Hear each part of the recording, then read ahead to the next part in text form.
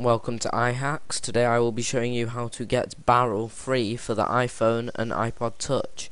Barrel is a tweak from Cydia that allows you to customize your transition on your home screen.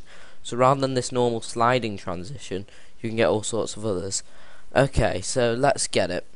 First of all, open up Cydia, which is right over here, and just wait for it to load.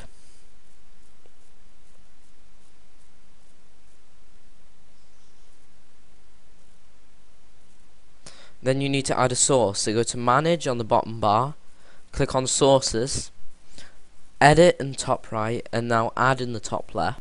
Now add the source repo.insanely.com. Click Add Source. I'm not going to add it because I already have it, so add the source if you don't have it.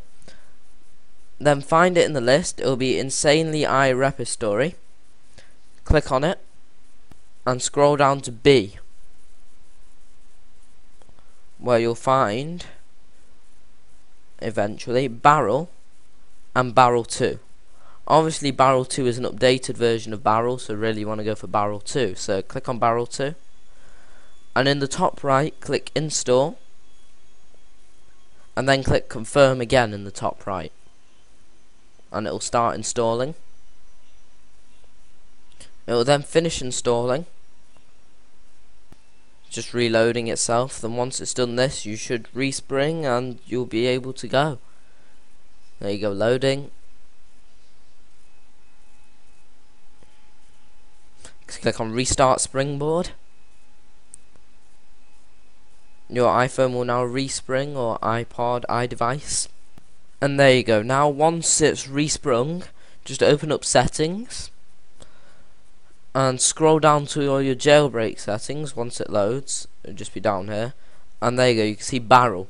Click on Barrel, and there you go, all the different effects. So let's say I cube outside, it will show the outside of a cube as it turns, so you can see it's turning like a cube.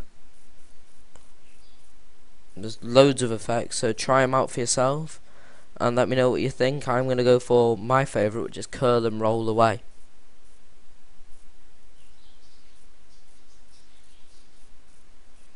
So thanks for watching. If you like this video, please like the video or subscribe, and thank you.